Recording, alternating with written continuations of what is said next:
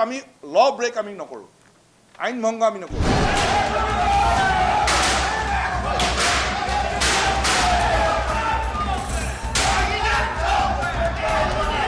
প্ৰতিবাদ নে হিংসা?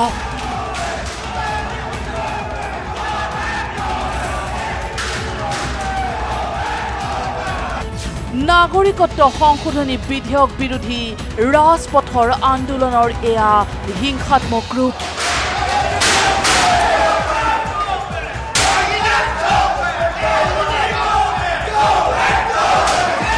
ডিব্ৰুগড়, গোলাঘাট আৰু দুলিয়াজানত নাগৰিকত্ব সংশোধনী বিধেয়কৰ বিৰোধিতা কৰা প্ৰতিবাদকাৰীয়ে সৃষ্টি কৰিলে তাণ্ডৱৰ।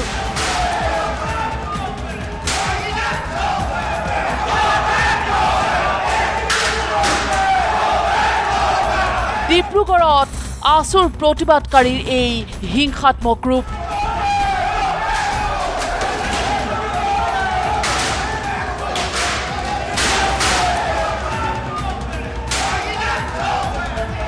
ডিব্ৰুগড়ৰ অগপৰ কাৰ্যালয়ত এনেদৰে প্ৰৱেশ কৰি কাৰ্যালয়ৰ ভিতৰৰ সমগ্ৰ আচবাব পত্ৰ লণ্ডভণ্ড কৰিলে আছুৰ প্ৰতিবাদকাৰীয়ে।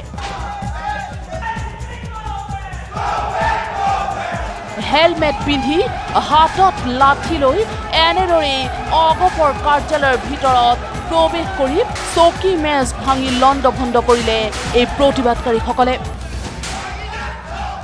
অগপৰ কাৰ্যালয়ৰ কম্পিউটাৰ, টেলিভিশ্যনকে ধৰি বিভিন্ন মূল্যৱান সামগ্ৰী ভাঙি চিঙি চুৰমাৰ কৰিলে আছুৰ প্ৰতিবাদকাৰী দলটোৱে।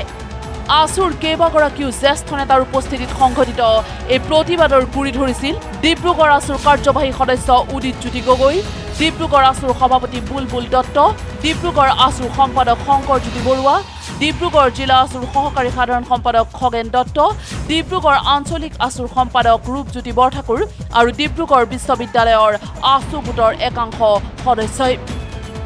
চাওক ৰাজপথৰ আন্দোলনৰ হিংসাত্মক ৰূপ।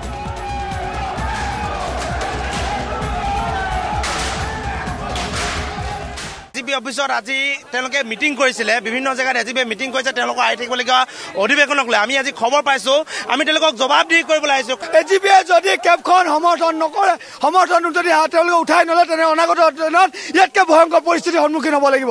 কেৱল ডিব্ৰুগড়তেই নহয়, গোলাঘাটত অগপ সভাপতি অতুল বৰাৰ বাসগৃহৰ সন্মুখত এনেদৰে অপ্ৰীতিকৰ পৰিৱেশৰ সৃষ্টি কৰে প্ৰতিবাদকাৰীয়ে।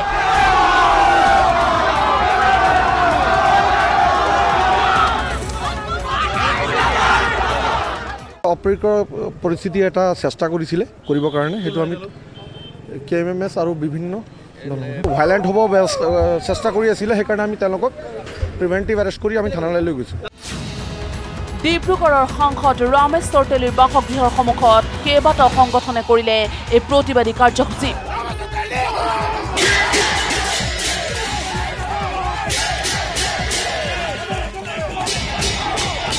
জুমুঠি জ্বলাই নাগৰিকত্ব বিধেয়ক বিৰোধী শ্লোগানেৰে উত্তাল পৰিৱেশৰ সৃষ্টি কৰে প্ৰতিবাদকাৰীসকলে।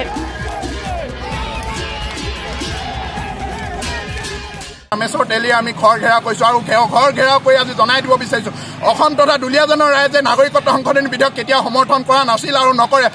নাগৰিকত্ব সংশোধনী বিধেয়কৰ বিৰুদ্ধে ৰাজ্যজুৰি তীব্ৰ আন্দোলন গঢ়ি তোলা হ'ব বুলি হুংকাৰ দিছিল আছুৰ উপদেষ্টা সমুজ্জ্বল কুমাৰ ভট্টাচাৰ্যই। কিন্তু সংবাদমেলত আছুৰ নেতৃত্বই স্পষ্টকৈ কৈছিল যে আমি আইন হাতত তুলি নলওঁ বা আমি আইন ভংগ নকৰোঁ। এই আন্দোলন অসমৰ ৰাইজৰ আন্দোলন বুলি মন্তব্য কৰি আইন ভংগ নকৰাৰ প্ৰতিশ্ৰুতি দিছিল আছুৰ নেতৃত্বই। কিন্তু তাৰ বিপৰীতে ডিব্ৰুগড়ত দেখা গ'ল আছুৰ প্ৰতিবাদকাৰীৰ এই তাণ্ডৱ। ল ব্ৰেক আমি নকৰোঁ, আইন ভংগ আমি নকৰোঁ, কাৰণ এইটো আন্দোলনটো ৰাইজৰ আন্দোলন। আন্দোলনৰ নামত আইন ভংগ নকৰোঁ বুলি প্ৰতিশ্ৰুতি দিয়া আছুৰ নেতৃত্বই সকীয়াই দিছিল ৰাজ্য চৰকাৰকো প্ৰতিবাদকাৰীক দমন কৰিবলৈ চেষ্টা নকৰিব। সৰ্বানন্দ সোণোৱাল ডাঙৰীয়াৰ নেতৃত্বাধীন বিজেপি দলৰ চৰকাৰ তেওঁলোকে এই আন্দোলনটোক যাতে দমন বিভাজনৰ চেষ্টা নকৰে। গণতান্ত্ৰিক আন্দোলন, ৰাইজৰ আন্দোলন দমন কৰিবলৈ চেষ্টা নকৰিব। এতিয়া আন্দোলন ৰাইজে আৰম্ভ কৰিছে আৰু সেইকাৰণে কোনো ইয়াত নিষ্ঠাৰ নাপাব এই কথা আমি স্পষ্টভাৱে জনাই দিছোঁ। কিন্তু যি সময়ত আসুৰ নেতৃত্বই প্ৰতিবাদৰ নামত আইন ভংগৰ বিৰোধিতা কৰিছে সেই সময়তে ৰাজ্যৰ বিভিন্ন প্ৰান্তত আসুৰ একাংশ প্ৰতিবাদকাৰীয়ে সৃষ্টি কৰিছে হিংসাত্মক প্ৰতিবাদৰ। নাগৰিকত্ব বিধেয়ক বিৰোধী এই আন্দোলন ক্ৰমাৎ আসুৰ নেতৃত্বৰ হাতৰ মুঠিৰ পৰা সৰকি গৈছে নেকি? কোনে হাইজেক কৰিছে আসুৰ এই প্ৰতিবাদকাৰী আন্দোলনক? Bureau report, news live.